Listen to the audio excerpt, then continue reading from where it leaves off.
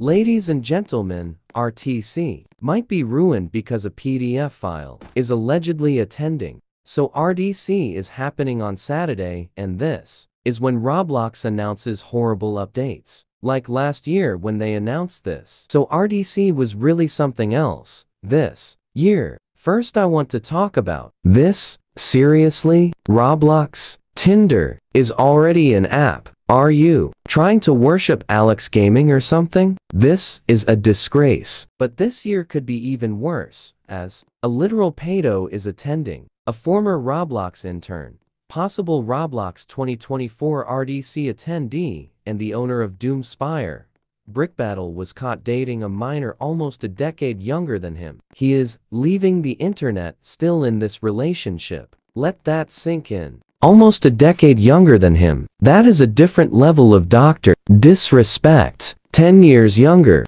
And he could be attending RDC. Are you serious? If true, why in the absolute hell would Roblox invite him? Here's when he basically admitted to dating a minor. Well, I did. I met her early last year when she had just turned 15.